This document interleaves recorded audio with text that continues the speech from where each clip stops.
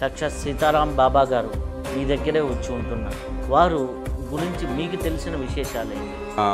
నదికి యువతల పక్కన తాడి చెట్టుకు కొస కొట్టి అవతల ఒడ్డుని మళ్ళీ చెట్టు కొట్టి నేను వారత కడుతున్నాను నదికి అని చెప్పేసి నేను దర్శించుకున్నాను కదా, చాలా చాలా అద్భుతం. చక్కెర పొంగలి, ఆవకాయ, లేకపోతే ఈ కూర, అన్నం ఎన్ని పెట్టి పంచి పెట్టిన అన్ని కలిపి ఆటో 15 మంది పిల్లలు ఇలా పైకి ఎత్తేసారన్నమాట. ఒక చేతితో పైకి ఎత్తేసి రాచు అనమాట.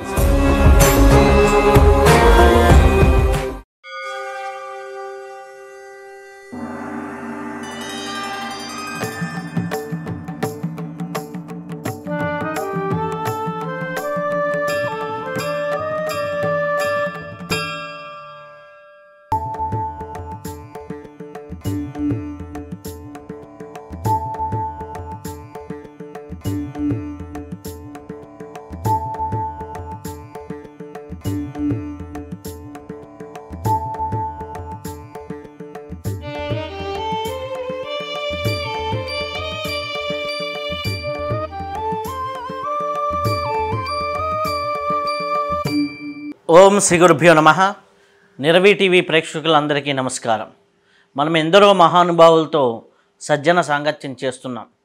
ఈరోజు మనం యానం దగ్గరలో ఉన్నటువంటి బ్రహ్మపురి క్షేత్రంలో ఉన్నాం.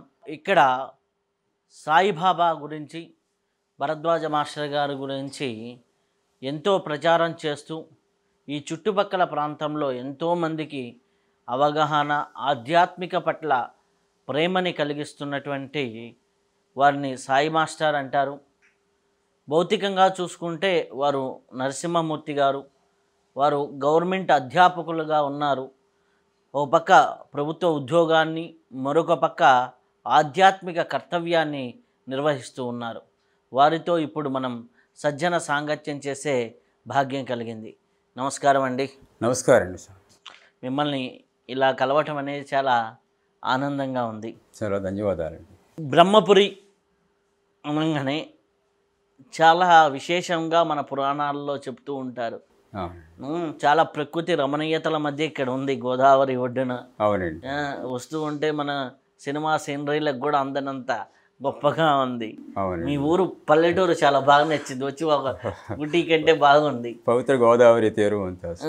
అటువంటి ఊరు అసలు బ్రహ్మపురి గురించి మన పురాణాల్లో ఏమున్నది, దీని విశిష్టత ఏంటి? అలాగే మా పెద్దలు పూర్వీకులు చెప్పిన భావం ప్రకారంగా పార్వతీ పరమేశ్వర కళ్యాణం జరుగుతున్నప్పుడు బ్రహ్మ పురోహితులుగా కార్యక్రమం నిర్వహిస్తున్నారటండి. అయితే వారికి 5 శిరస్సులు ఉండే కదా.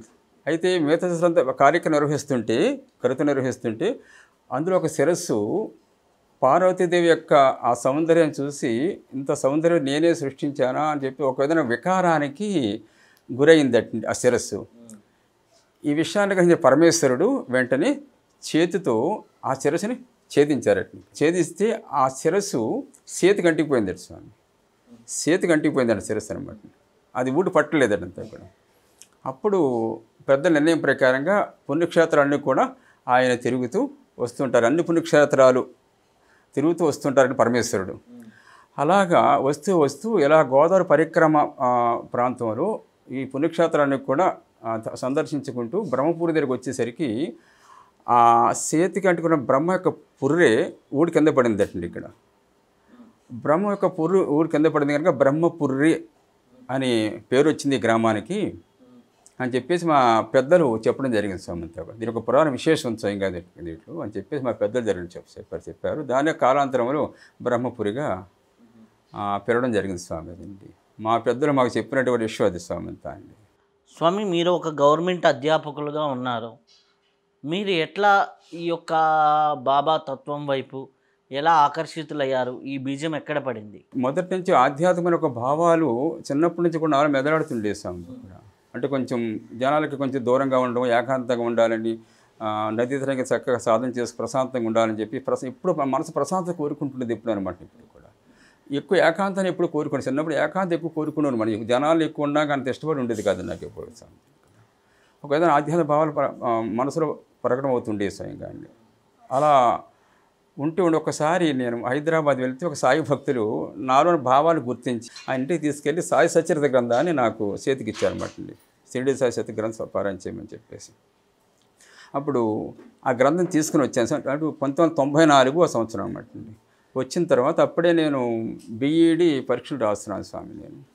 సరే బీఈడి పరీక్షలు అయిన తర్వాత పారాయణ చేయొచ్చు అని చెప్పేసి గ్రంథం పక్కన పెట్టి ఎగ్జామ్స్కి వెళ్ళి ఎగ్జామ్స్ పూర్తి చేసుకుని వచ్చాను, ఇంటికి వచ్చాను స్వామి. సరే వస్తంగా నాకు ఒక విషాదకరమైన ఒక వార్త తెలిసిందని ఇంటికి వచ్చారన్నమాట. ఇక్కడ మా మేనకోళ్ళు, మా అక్కగారు కూతురు మేనకోళ్ళు 4 సంవత్సరాల పాపని ఎంతో పరమప్రదంగా మేము చూసుకుంటూ ఉండేవాళ్ళం అండి. ఆ బిడ్డ సరిపోయినట్టుగా తెలిసింది అనమాట నాకు. అయితే చాలా చాలా ప్రేమగా చూసుకునేవాళ్ళం, బిడ్డకి అందుకే చూసుకునేవాళ్ళము. అమ్మాయి నాకు చెప్పలేదు, ఎగ్జామ్స్ ఉన్నా చెప్పలేదు నేను, ఎందుకని ఎగ్జామ్స్ ఉన్నా చెప్పలేదు నాకు. నేను ఇంటికి వచ్చేసరికి ఈ తర్వాత నాకు తెలుస్తుంది అనమాట అండి. అయితే చాలా దుఃఖానికి గురైన అనమాట అంతే కూడా. మల్నాడు పారాయణ చేసుకొని నిర్ణయం తీసుకున్నాను, చర్చల పారాయణ నిర్ణయం తీసుకున్నాను. తీరా వచ్చేసరికి విషాదం సార్ తెలిసింది. ఏం చేయాలి? సరే మనసుని నిగ్రహించుకుని ఇక్కడ అమ్మాయి ఆత్మశాంతి కోరి పారాయణ ఆపకూడదు, పారాయణ మొదలు పెట్టేయాలి బాబా చరిత్రని చెప్పేసి మరుసని లక్షవారం బట్టి పారాయణ మొదలుపెట్టాను. ఒక సప్తాహ పారాయణ పూర్తి చేశాను స్వామి అంతా కూడా. 2, 3, 4, 5 సప్తాహాలు పూర్తి అయ్యేసరికి నాకు ఒక సన్నివేశం వచ్చింది స్వామి అంతా కూడా. స్వప్న దృష్టి అన్నమాట దీంట్లో ఒక మహాయోగి నాకు దర్శనమైంది. అంటే అప్పుడు ఇంకా దత్తాత్రేయ స్వామి, దత్తాత్రేయ పరంపరణ మహాత్ములు నాకు ఇంకా అవగాహన లేదు స్వామి అంతా కూడా. ఒక మహాత్ముడు కాసావసధామ ఒక మహాత్ముడు దర్శనం సాక్షాత్కరించారన్నమాట. ఆయన చుట్టూ శిష్యులు అందరూ కూడాను. తన శిష్య బృందంలో అవకాశం రాదట్టండి ఎవరికి కూడా. అయితే నాకు అవకాశం ఇచ్చారు, లోపల అవకాశం ఇచ్చారు. వీళ్ళ స్వామికి నమస్కారం చేసుకున్నాను. పంక్తిలో కూడా భోజనానికి వెళ్ళాలని అర్హత ఉండాలి స్వయంగా అనమాట. నాకు అవకాశం ఇచ్చారు, భోజనం చేశారు, ఆయన ఆశీస్సులు ఇచ్చారు స్వయంగా స్వామి ఇక్కడ. అయితే ఒక మహాయోగి అనమాట ఆయనకి ఇక్కడ. సరే వెంటనే నాకు ఇదంతా సన్ని జరిగిన తర్వాత మెలకు వచ్చింది. ఏంటి నేను సాయినాథ్ చరిత్ర పారాయణ చేస్తున్నాను, సాయి దర్శనం ఇవ్వాలి కదా, నాకు ఈ మహాత్ముడు దర్శనం ఇచ్చారని చెప్పేసి ఒక క్షణం అనుకుని అలాగా అలా పరిణ కళ్ళను మూసేయలేదు. వెంటనే సాయినాథ్ వచ్చేసారన్నమాట. స్వస్వరూపంతో తెల్ల వస్త్రాలు ధరించిన బాబా స్వయంగా వచ్చారన్నమాట. ఇక్కడ వచ్చి బండం మీద కూర్చున్నారన్నమాట స్వామి.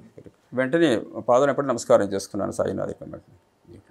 నమస్కరించుకోగానే సాయి ఇప్పుడు 2 విషయాలు చెప్పారు మనకి ఇక్కడ. నువ్వు నాకు అల్లుళ్ళు లాంటి వాడువు అన్నారు అనమాట.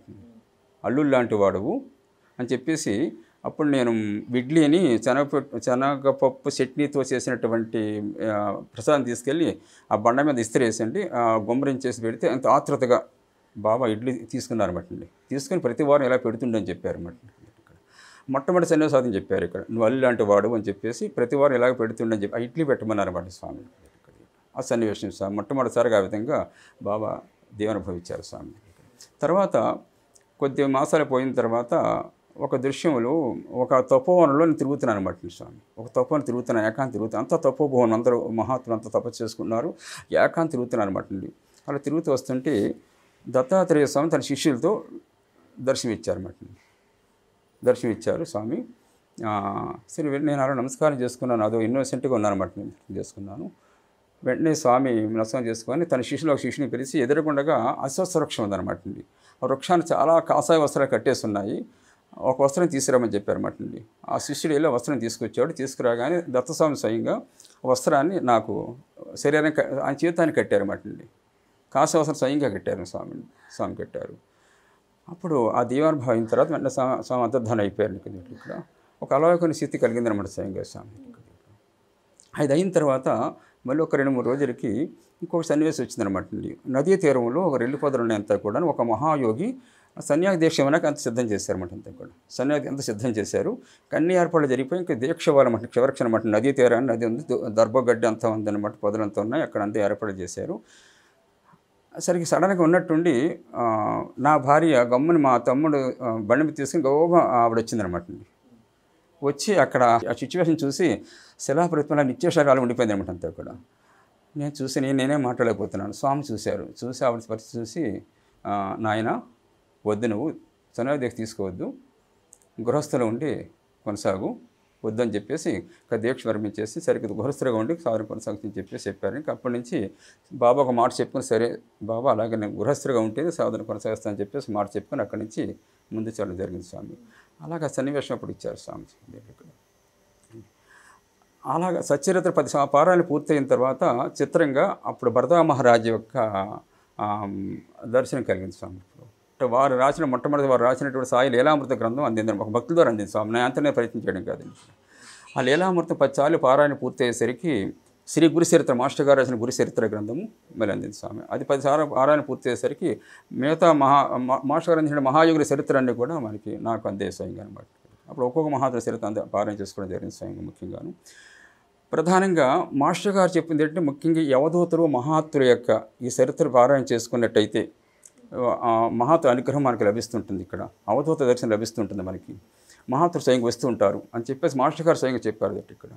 అలాగే సాయి చరిత్ర, అలాగే సాయినాథ్ ప్రబోధామృతం, గురు చరిత్ర, సాయి సన్నిధి, అలాగే మాస్టర్ అందించినటువంటి అందరూ మహనీయుల చరిత్ర అంతా కూడా దీంట్లో శివటోమ చరిత్ర కానివ్వండి, అలాగే మొగర దత్తాత్రేయ స్వామి చరిత్ర కానివ్వండి, మన పాకరపాడి గురుగారి చరిత్ర, ఆనందమయం చరిత్ర, అలాగే మిరారేపే చరిత్ర, ఇలాగ అందరూ మహాత్ముల చరిత్ర మనకు అందించి సృష్టి చేశారు. ఇవన్నీ ఒక ఆర్డర్ ప్రకారంగా పారాయణ చేసుకోవడము. అలాగే ప్రధానంగా మాస్టర్ గారు చెప్పేది ఏంటంటే, స్వాధ్యాయ ప్రవచనం అంటే కదా, అధ్యయనం చేయి 10 మందికి ప్రబోధించిన పరమసత్యాన్ని, సత్సంగపూర్వకంగా మహత్తర తత్వాన్ని, సనాతన ధర్మమైనటువంటి సాంప్రదాయాన్ని సత్సంగపూర్వకంగా మొత్తం పల్లి గ్రామాలు, ప్రతి గ్రామానికి కూడా సత్సంగ ప్రసారం చేయాలని, అలా చేయడం ఎంతో పరమార్థం ఇక్కడ. ఇదంతా గొప్ప గురుసేవ అని చెప్పేసి మాస్టర్ గారు సాయి లీలామృత స్వయంగా చెప్పడం జరిగింది స్వామి. ఇక్కడ చెప్పడం కాకుండా దానికి తగిన ప్రేరణ కూడా, సహజంగా ఒక పెద్ద భయస్తున్నాడు మా స్వామి ఇక్కడ. 10 మంది మాట్లాడాలన్నా, లేకపోతే ఇలా ఫేస్ చేయాలన్నా కూడా ఒక విధమైనటువంటి ఒక లజ్జపడిపోవడం, లేకపోతే ఇన్ఫీరియారిటీ మాట్లాడి ఇక్కడ. అసలు నేను కూర్చున్నట్టు నన్ను నేనే నమ్మలేదు స్వామి అసలు ఇక్కడ. ఇటు అదంతా ఆయన ఇచ్చి స్వయంగా స్వామి ఇక్కడ. అలాగే మొట్టమొదటిసారిగా ఒక అవధూతగా మాస్టర్ గారు స్వయంగా దర్శన భాగ్యం అయింది స్వయంగా స్వామి ఇక్కడ. మాస్టర్ గారు ధైర్యం చెప్పారు, అంత ఉన్నాను కొనసాగించని చెప్పారు మాస్టర్ గారు స్వయంగా చెప్పారు. మాస్టర్ గారు నేను చూడలేదు స్వయంగా స్వామి. అలాగే వారు బృందంతో కూడా నాకు సంబంధం లేదు ఇక్కడ. వారు ఇచ్చిన లిటరేచర్ ద్వారా మాత్రమే, ఆయన ఇచ్చిన ప్రేరణ మేరకు ఒక స్ఫూర్తి పొందండి సత్సంగం పూర్వకంగా మొట్టమొదటిసారిగా ఇక్కడ సత్సంగం పెట్టుకోవడం మొదలుపెట్టాము స్వామి. 1995 ఆ టైంలో సత్సంగం ఏర్పాటు చేసుకున్నాము. ఇక్కడ ఒక సంవత్సరం పాటు సత్సంగాలు జరిగేసరికి మళ్ళీ అప్పుడు మైన బయటికి తీసుకెళ్లారు స్వామి, ఇతర భక్తుల గృహాల దగ్గర ఉంటుంది ఇక్కడ. అరే వారానికి మరో లక్షవారి ఇక్కడ సత్సంగం పెట్టుకుంటే మరొక రోజు బయట సత్సంగం ఒక రోజు పెట్టించారు. మళ్ళీ అక్కడి నుంచి మళ్ళీ ఇంకో గ్రామస్తులు మా ఊళ్ళో సత్సంగం పెట్టాలంటే అలాగా లక్షవారం ఎక్కడైతే మళ్ళీ ఆదివారం ఒక ఊళ్ళో, సోమవారం ఒక ఊళ్ళో, అలా మంగళవారం, బుధ, శుక్ర, శని, 7 రోజులు కూడా 7 సత్సంగాలు 7 గ్రామాల్లో మొదలుపోయేది ఇక్కడ. మళ్ళీ ఇతర గ్రామాలు మళ్ళీ కొన్ని స్ఫూర్తి కలిగి మళ్ళీ ఇక వేరుసోడ సత్సంగం పెట్టాలంటే వారంగా మళ్ళీ రోజులో 2 సత్సంగాలు, మళ్ళీ సాయంత్రం అన్నమాట 6 to మొదలైతే సత్సంగాలు 2 కూడాను. రోజుకి 2 సత్సంగాలు 2 గ్రామాలు మొదలు పెట్టేశాను. అలాగే 7 రోజుల్లో 14 సత్సంగాలు పూర్తయ్యాయి ఇక్కడ. మళ్ళీ ఇంకా సత్సంగాలు ఇంకా గ్రామాలకి ప్రపంచాలంటే రోజుకి మళ్ళీ 3 సత్సంగాలు ఏర్పాటు చేసుకోవడం జరిగింది. అలా 7 రోజులు 7 3 21 సత్సంగాలు, 21 గ్రామాలు 21 సత్సంగాలు అన్నమాట. మళ్ళీ ఇంకా సత్సంగాలు ఇంకా మా తత్వాన్ని ముందుకు తీసుకెళ్ళాలి. కొన్ని చోట వాళ్ళకి స్ఫూర్తి కలిగితే వాళ్ళ యొక్క శ్రద్ధ మేరకు మళ్ళీ సత్సంగాలు పెట్టే ప్రయత్నం చేశాము. ఒకసారి 4 సత్సంగాలు ఏర్పాటు చేసుకోవడం. ఇలా దాదాపు 30 గ్రామాల్లో వారానికి ఒక రోజు చెప్పిన అన్నమాట, ఒక గంట చెప్పిన. అయితే 6 గంటలు మొదలు పెడితే రాత్రి 11 ఆ టైం వరకు కూడా సత్సంగాలు జరుగుతాయి స్వామి. అయితే ఇన్ని సత్సంగాలు ఎలా కొంచెం అవుతున్నాయి అంటే ఒక గంట ఎక్కువ తీసుకోవాలి స్వామి సత్సంగాలు అనమాట. మిగతా భజన కానీ హారతి అన్నీ కూడా వాళ్ళు ఇచ్చుకుంటారు అన్నమాట. ఊరికే ప్రవచనం వరకు మాత్రమే ఒక గంట సేపు తీసుకుని అక్కడ నేను తప్పుకుంటుంటాను. అలాగే 2-3 గ్రామాలు 4 గ్రామాలు రోజులో కవర్ చేసుకుంటాను స్వామి. ఇక్కడ పగలు ఉద్యోగ ధర్మాను కరెక్ట్గా నిర్వహించుకుని వచ్చిన తర్వాత మళ్ళీ 6 గంటల నుంచి రాత్రి 11 గంటల వరకు సత్సంగాలు కంటిన్యూస్గా ప్రతిరోజు స్వామి. ఆ విధంగా ఈ 28 సంవత్సరాల 95 నుంచి స్వామి 28 సంవత్సరాల నుంచి సమయం తెలియకుండా అసలు నాకు ఏంటంటే అప్పుడు నేను ఇంకా కుర్రోడ్ని అనుకున్నాను స్వామి దగ్గర. ఇక్కడ ఇప్పుడు వెనక్కి తిరిగి చూసుకుంటే అప్పుడు ఎంత వయసు వచ్చిందా, నాకు ఎంత తల మెరిసిపోయిందో, ఎలాగొచ్చిందా అంటే జనాలంతా కొత్తగా కనపడడం దీంట్లో ఇక్కడ. అంటే ఒక ఆధ్యాత్మికము ఈ సాధన కార్యక్రమం సత్సంగాలు తప్ప ఈ పర్వదినాలు చేసుకోవడం తప్ప 2 విషయం తెలియకుండా తదేక ధ్యానంతో ఈ పవిత్ర సేవని మాస్టర్ గారు కొనసాగం జరిగింది స్వామి దగ్గర.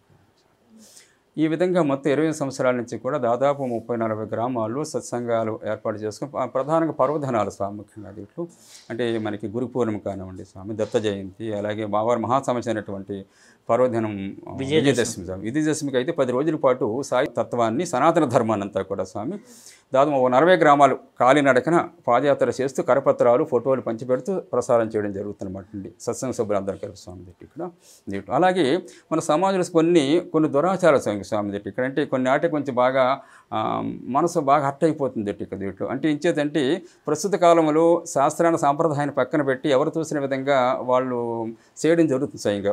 ఇప్పుడు ఉదాహరణకి వివాహ కార్యక్రమం ఉన్నాయి స్వామి ఇక్కడ, అది కూడా సాంప్రదాయాన్ని పక్కన పెట్టి ఎవరు చూసిన విధంగా వారు చేస్తున్నారు ఇక్కడ.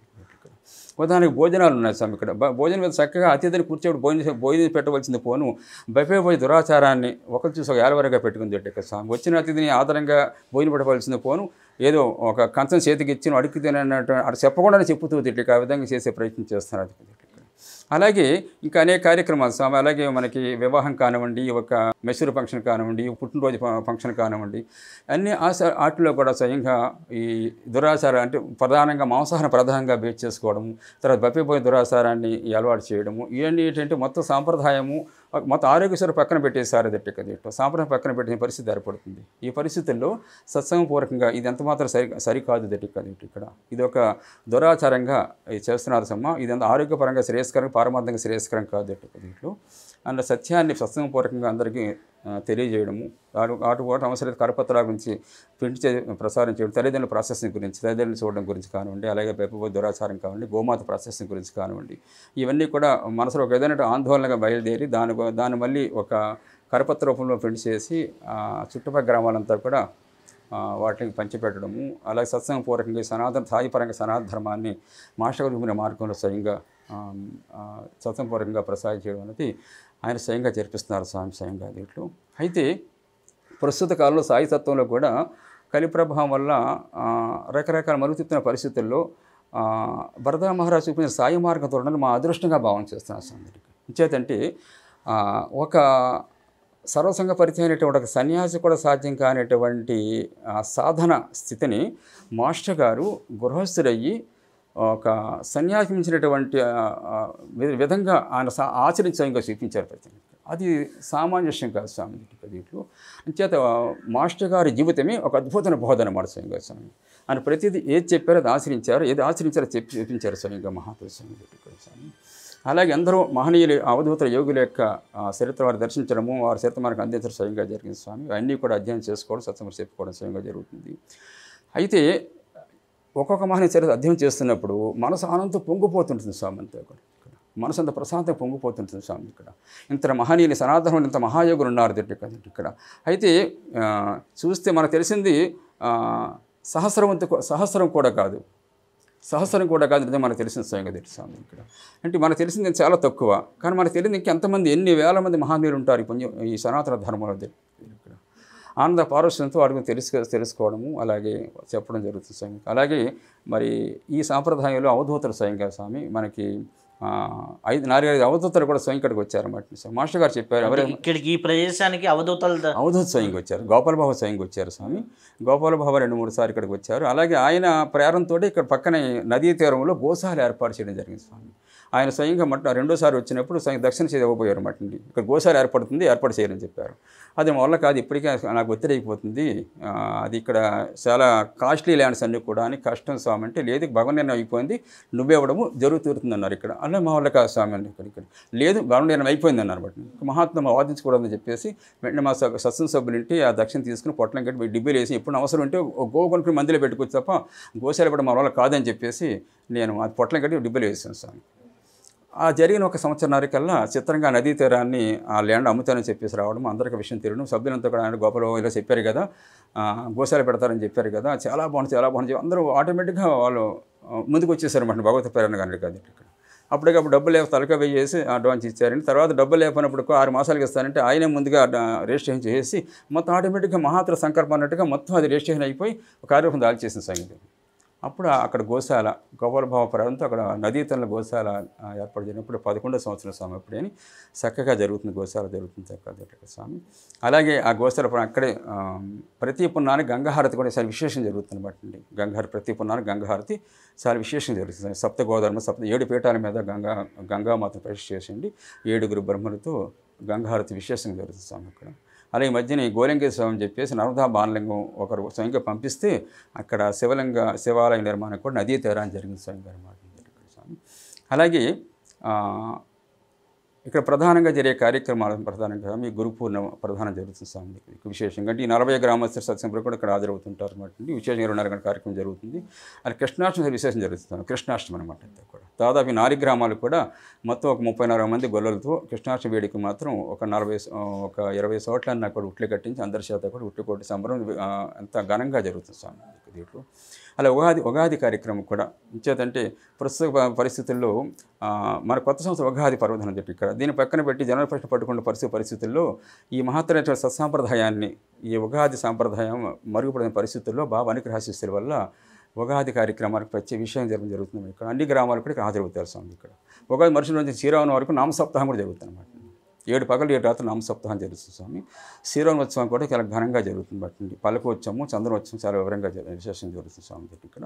ఇలాగ 7-8 పర్వదినాలు విశేషం జరుగుతాయి స్వామి దగ్గర ఇక్కడ. అలాగే కార్తీక మాసంలో కూడా విశేషంగా నదీ తీరంలో వనభోజన కార్యక్రమం విశేషం జరుగుతుంది స్వామి దగ్గర ఇక్కడ.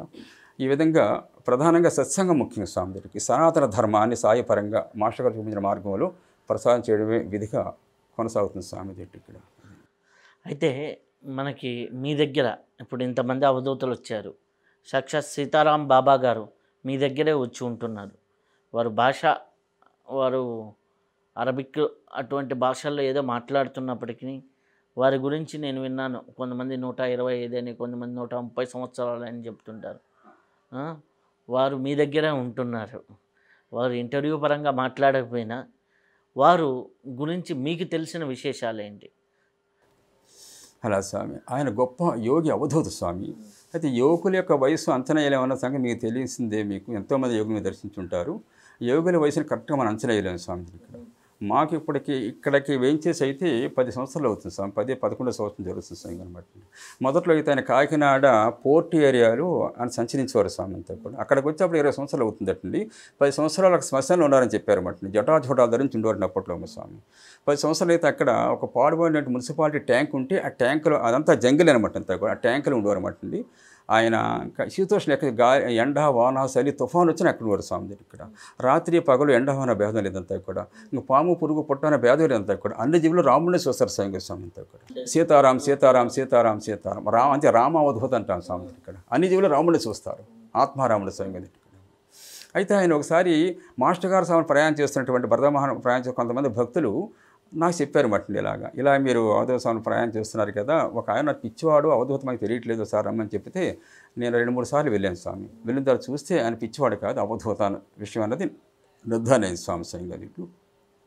తర్వాత అనుకోకుండా కొంతమంది భక్తులతో కలిపి ఇక్కడ తీసుకుని వచ్చారు స్వామి.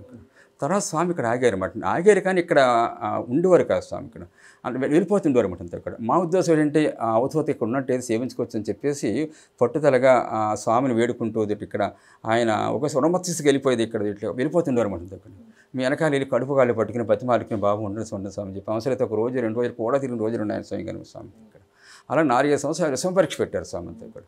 అలాగే ఊళ్ళో ఉన్నటువంటి చెత్తంతా తీసి ఎక్కడ పెట్టేవారు, ఆ కుటుంబంలో తీసుకొచ్చి పెట్టేవారు అంతా కూడా. అంటే పరీక్ష అనమాట, వస్తామా లేకపోతే పంపించేస్తామని చెప్పి ఇవన్నీ తట్టుకున్నాను స్వామి అంతా కూడా. అయితే 4-5 సంవత్సరాల నుంచి మాత్రం స్వామి కొంచెం ప్రసన్నం అయ్యారన్నమాట అంతా కూడా. ఇప్పుడు ఎక్కడికి వెళ్తున్నారు స్వామి, ఇక్కడే ఉంటారు స్వామిగా. అలాగే ప్రతిరోజు కూడా నదికి వెళ్తుంటారు స్వామి, జలస్నానం చేస్తుంటారు అన్నమాట. నీటిలో చేప ఎంత ఫ్రీగా ఉంటుందో అంత ఫ్రీగా నీటిలో ఉంటారు స్వామి. నదిలో ఈదుతారు అన్నమాట స్వామి. నదిలో తేలిపోతుంటారు అన్నమాట స్వామి. నదులలో నీళ్ళలోకి వెళ్ళిపోయి జలస్నానం చేస్తుంటారు అన్నమాట. ఒక అరగంట సేపు 30 గంట సేపు నీటిలో ఉంటారు స్వామి. ఇక్కడ చిన్న గొట్టం పెట్టుకుని చిన్నది ఏదన్నా నీటిలో లోపల ఉండిపోతారు స్వామి. ఉండిపోతారు అలా నది మీద తేరుకుని అలా ఎన్ని కిలోమీటర్ల లోపలికి తేరుకుంటూ వెళ్ళిపోతారు, నది అంటే వెళ్ళిపోతారు స్వామి. నీటిలో అంతా చాలా ఫ్రీగా ఉంటారు స్వామి అంతా కూడా. ఇట్లా వచ్చిన మొదట్లో అయితే ఆయన చుట్టుపక్కల ఉన్నటువంటి అన్ని పెంటల మీద పాడేసినటువంటి గొడ్డలు లేకపోతే చిన్న తాడు మొక్కలు అన్నీ కూడా పాడేసానికి తీసుకొచ్చి ఇంత లావుని మొత్తం ఒక ట్రక్ పెద్ద తాడిపోయి ఆయనే మొత్తం మోసుకెళ్ళిపోయి నదికి యువతల పక్కన తాడి చెట్టుకు కొస కొట్టి అవతల ఒడ్డుని మళ్ళీ చెట్టు కొట్టి నేను వారత కడుతున్నాను నదికి అని చెప్పేసి మొత్తం కట్టేశారు మళ్ళీ నది కట్టండి స్వామిని మట్టండి. అయితే వాళ్ళు ఈ జాలలకు వెళ్ళి వాళ్ళకి అడ్డొస్తుందని చెప్పేసి వాళ్ళు కోసేస్తున్నారు, మళ్ళీ కోసేస్తున్నారు, మళ్ళీ కట్టేస్తున్నారు మా స్వామి. అలా కొంతకాలం చేశారు స్వామి. తర్వాత మా నదీ తీరంలో అక్కడ ఆ నదిలోంచి ఇసుక తీసుకొచ్చి ఒక 10 సెంటీమీటర్ల మొత్తం కప్పెట్టేశాడు స్వామి స్వయంగా అనమాట. ఏడు స్వామి అంటే ఇక్కడ ఆలయం లేస్తుంది, ఇక్కడ పిల్లలు భజనలు చేస్తారని చెప్పేవారు మన స్వామి ఇక్కడ. ఆయన ఒక్కరే కప్పెట్టేశారు మొత్తం అనమాట. ఒక కొంచెం నెల కప్పెట్టేశారు అనమాట. తర్వాత అక్కడ రామాలయం కట్టని చెప్పి ఆయన బస్సులు తెచ్చేసుకుని ఉంచేసి ప్రయత్నం చేసేవారు. కట్టమని చెప్పారు అనమాట. నా వల్ల కాదన్నమాట. ఇక్కడ లేదు కట్టవలసిందన్నమాట. ఇక్కడ అది కష్టం అని చెప్పారు. ఇక్కడ ఒక ఉగ్రరూపం ధరించేసి అక్కడ లేకపోతే వెళ్ళిపోతున్నారు స్వామి దగ్గరికి. ఇంకా ఆ ప్రతాపం భరించలేక అప్పుడు ఆ ల్యాండ్ అడిగాం అనమాట.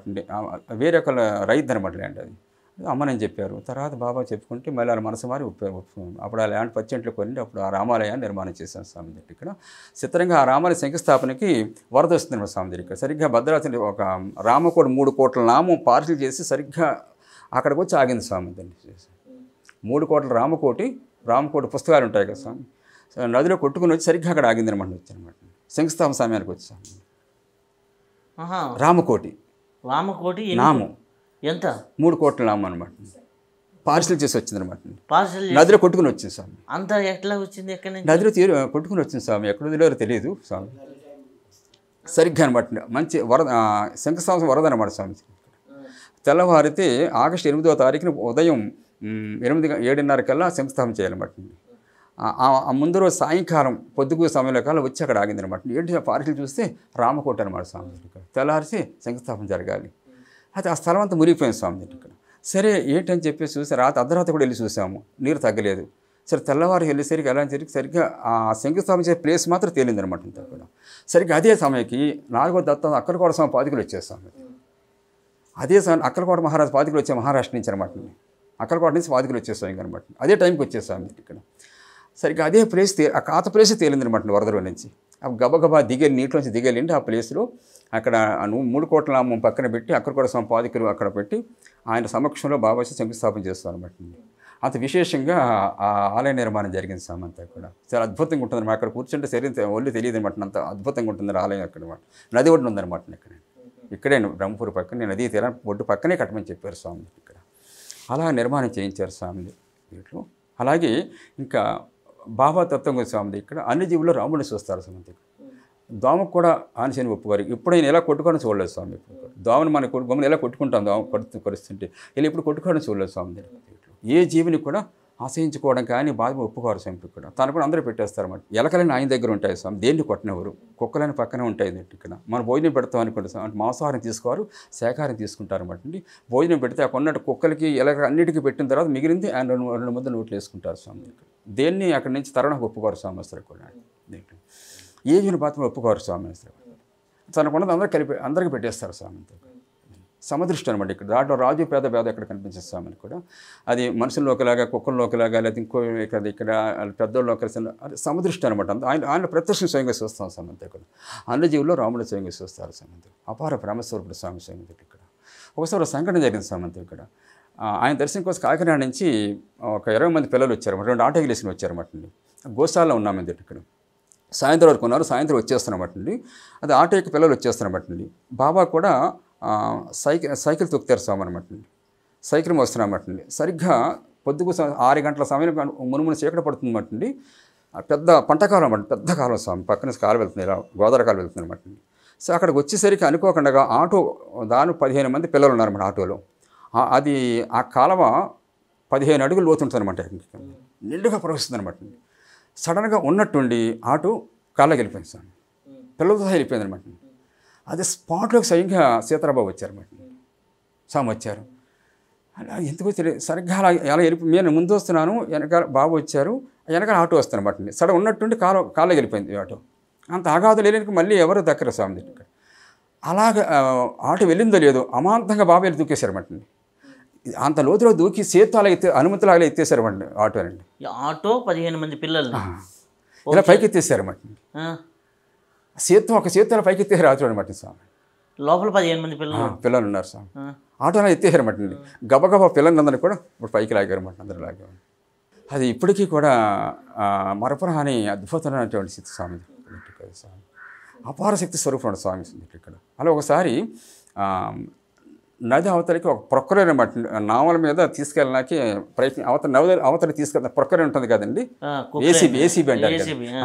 తీసుకెళ్ళి ప్రయత్నం చేస్తుంటే అది సరిగ్గా వాళ్ళకి నావ కొంచెం కుదరక నదిలోకి అలా వాలిపోయింది అనమాట. ఇక్కడ స్వయంగా బాబా వెళ్ళిపోయామంటే ఒక పక్కన ఆయన అది మామూలుగా బరువు కాదు స్వామి, టన్నులు ఉంటుంది అన్నమాట. ఇక్కడ బాబా వెళ్ళిపోయి అలా పైకి లేపేశారు అన్నమాట. ఇక్కడ వాళ్ళందరూ ఆశ్చర్యపడి అదేంటి ఈయన లేపడం ఏంటి ఇక్కడ, అంత టన్నుల బరువు ఆయన లేపడం ఏంటని అందరూ ఆశ్చర్యపోయి చాలా స్టన్ అయిపోయారు అంతా అక్కడ స్వామి ఇక్కడ.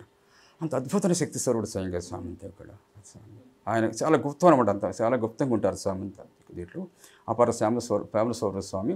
అలాగే ఏ కష్టం వచ్చినా, ఏ రోగం, ఏ సమస్య వచ్చినా కూడా బాబా చెప్పుకుంటే ఆయన అందరికీ ఒక నామం పెడతారు స్వామి, గంధం రాసి నామం పెడతారు స్వామి. అలా ఎవరికన్నా అనారోగ్యం వచ్చినా ఆ గంధాన్ని చేతితో పోస్తారు స్వామి అంతా కూడా.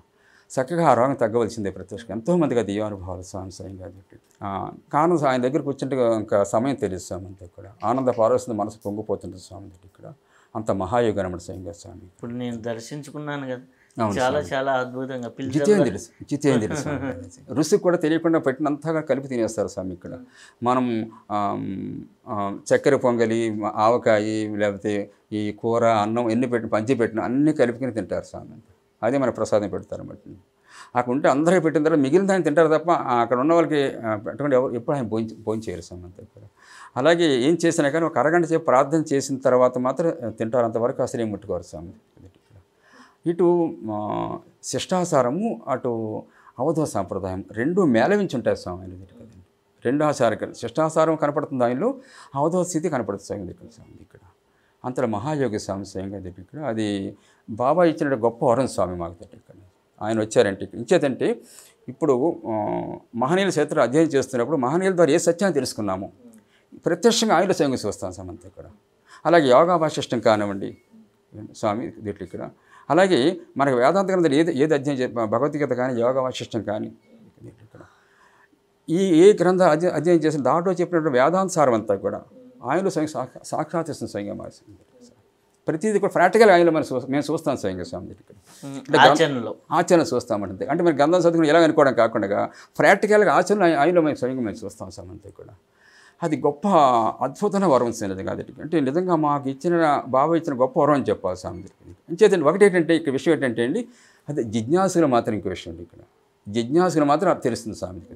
అంటే ఆ జ్ఞానాన్ని తెలుసుకొని జిజ్ఞాసులు తెలుస్తుంది, లేదు ఇంకా ఆర్ధాత్రిగా అయితే ఆ విషయం తెలియదు స్వామి. ఇచ్చేది ఈ కలికాలం తెలుసు కదా, ఎక్కువగా జిజ్ఞాసులు చాలా తక్కువగా ఉంటారు, కష్టాలు కూడా వచ్చిన ఎక్కువగా ఉంటారు స్వామి ఇక్కడ. జిజ్ఞాసులు మాత్రం స్వయంగా భగవంతుడి వరం స్వామి, సీతారామభవ స్వయంగా స్వామి. మాకైతే బాబాజీ గొప్ప వరం నిజంగా దివ్య పురుషుడు స్వయంగా స్వామి ఇక్కడ. ఆ రీతిగా ఈ ప్రయాణం ముందు కొనసాగుతున్న స్వామి ఇక్కడ దీంట్లో. అంటే దీన్ని ప్రత్యేకించి మేము సంస్థలే పెట్టలేదు స్వామి ఇక్కడ. ఆయనే అంచెలంచెలుగా ముందుకు నడిపించుకుంటూ ఆ మాత్ర జ్ఞానాన్ని, శక్తిని, యుక్తిని దాదాపు 24 గంటలు 20 గంటలు శ్రమింపజేస్తారు స్వామి. 24 గంటలు 20 గంటలు శ్రమింపజేస్తారు అంతా కూడా. నాతో సమానంగా మా ధర్మపత్ని స్వామి దగ్గర ఇక్కడ. ఆవిడ రాత్రి పగలు కూడా నాతో సమానంగా ప్రయాణం చేస్తారు స్వామి దగ్గర. ఇక్కడ ఏర్పాటు అంతా ఆవిడ చూసుకుంటారు అన్నమాట. ఎంతమంది వచ్చినా భోజనాలు కానీ, టిఫిన్ కానీ, బాబాను చూసుకోవడం కానీ, మందిరంలో నిత్యం ఆరాధన జరగడం కానీ అంతా కూడా రాత్రి ఆమె చేసుకుంటారు స్వామి. ఇంక బయటికి ఉద్యోగ ధర్మము, సత్సంగాలు ఏర్పాటు, గోశాల మొత్తం ఇవన్నీ చూసుకోవడం.